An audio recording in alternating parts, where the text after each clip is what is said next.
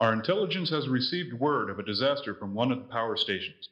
The last report on its status contained data showing a progressively increasing leak of electric energy.